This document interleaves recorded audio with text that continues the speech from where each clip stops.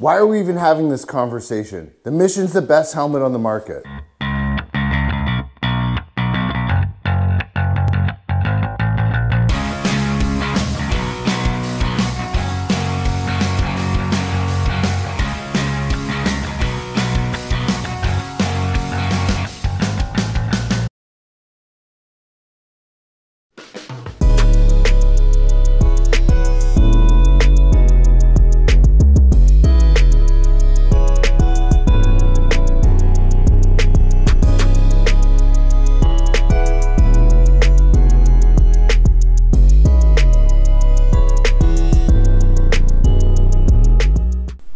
What's going on, guys? Mike here from Sledaddicz. I'm just getting ready with some gear for the upcoming 23 season. I'm sure you guys are in the same boat as I am. Probably looking online, buying more crap than what you really need. But for those of you who don't know, I've got a pretty big addiction with helmets. I think I featured a video last year where I showcased some of the open-face helmets. We've got the oxygens that we've been running. Well, I tried to get one last year and it was really tough, so I knew for sure this year I'd get my hands on one. And I'm going to show you guys shortly what I just picked up. I'm super excited about it. Lots of talk online that this is pretty much, you know, what most of the guys are saying is the best helmet for trail riding. So let's show you what I picked up. There it is, brand new in a box.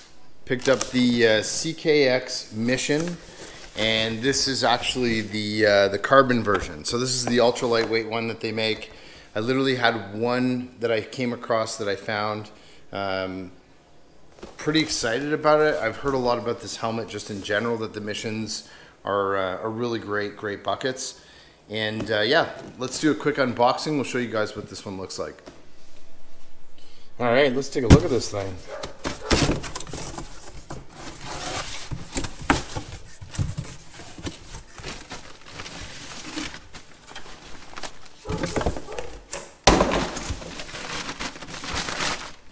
Packaging, obviously.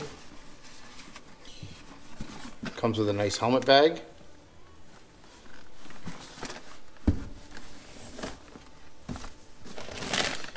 Got your cords. Hook up to the sled. And I can already tell it feels super light. Oh wow, this is sweet. So our buddy Rich Outdoors had one, and I saw him using it last year on a couple of trips, and I thought it was absolutely incredible. It's like feather light, absolutely super light helmet. Really nice design. Can't wait to kind of learn all about it. Lots of venting. But so far the guys that are running it and kind of all the stuff that I've read about online are absolutely loving it. So definitely we'll be doing some comparisons this year between this and some of the other helmets like our Oxygen that we've got, you know, absolutely tons of miles on. But this is, I can't believe how light it is. This is incredibly light. Nice opening. Kind of got a bit of a breath box in here that I believe is what's used to deflect the air out the side and out the back of the helmet. All right, we'll pull that out. Sun visor, you can flick that down. Which should, oh, I think this actually has to be down to do it. Yeah. It seems pretty easy to use. It's got an adjustable peak too. I know you can got a little bit of adjustment just on the peak up top. So yeah, all in all, absolutely beautiful helmet. All right, so I've had some time to play around with this new Mission Carbon Helmet, and as you can see, I've actually swapped over the visor. So I picked up one of the blackout visors for it, and I'm going to give that a try. I've used it on the Spider and Rikers. So far, so good. Not sure how it's going to be for sledding, because typically it's going to be a little bit darker during the days, and obviously for night riding, it could be a challenge. This one is not an electric visor. This is just a regular visor, but I've heard from some buddies that they work pretty well even without an electric visor through them for fogging. So we'll see how it goes. As you can see, I also took off the peak. And what's really nice about this helmet is it's actually really easy to switch the visors and take off the peak. All you're doing is basically clipping in on both sides. And then you're gonna basically just raise the lid up a little bit further until it unhinges and it comes right off. It's actually quite awesome. There it is.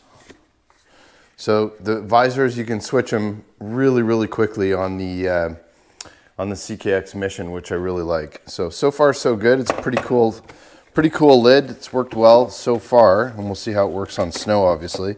Couple other things I do like about this. It's got a really easy switch that you basically just clip that up and down for your inside sun visor, which is quite nice as well. As you can see, the way I've set this one up, I've got my bite harder light already wired on, which is pretty sweet. And so that will clip in when I have an electric visor. Otherwise, it's got a nice little wire holder so that it's just tucked and out of the way when I'm not using it during the summer. So again, super lightweight helmet. Like, this thing honestly weighs nothing. It's pretty fantastic. Oh, by the way, I know some guys were asking about this. Just so you know, the bite harder light does fit on the carbon. I know there was some concerns about it because there's this logo that sticks out on the back, but it fits perfectly right underneath. Pretty sweet. You got a neck curtain underneath, just a small one. So this one just gives you kind of a little bit of extra warmth. You can take that off as well. It just Velcros on, and it's obviously got the adjustable quick click chin strap as well, which is pretty sweet. You know, they say it works well. Again, we get questions a lot from guys who are wearing glasses. Not too sure. You know, it says that these ones are capable just like the Oxygens are with glasses, so we'll see how that goes. The one thing I did try already too, and we'll see how it goes for sledding season, was the ventilation. I didn't find that the vent on the front, there's actually two of them, I didn't really find that they do anything. I was hoping to get some more air through. I really didn't feel it that much when I was adjusting the vents, but I'm gonna play around with that a little bit more and see how it goes. You've got, you know, the idea is it flows through the front of the helmet and then out these two ports that are on the rear of the helmet, which is pretty sweet. But I was hoping for a little bit more airflow just by using the vents on that shield. Show you here. There's actually two different vents on here, so you can push that down to open it up, and then this one also opens and closes a bit on the front. So we'll see how it goes. Like I said, I'm going to give that a try, and hopefully I can get some more airflow. I guess the only other thing I will mention, and let me just see if I can find it. Here it is. So I did take out the breath box on this one, and it's really easy to pull in and out of the helmet. It's also fully adjustable. So I'm not a huge fan of these breath boxes. Now I do know if you're gonna use it, if you're gonna use a regular shield without the electric visor, you're gonna wanna run the breath box. And again, that's just gonna help with deflecting any of your breath out the helmet and prevent fogging.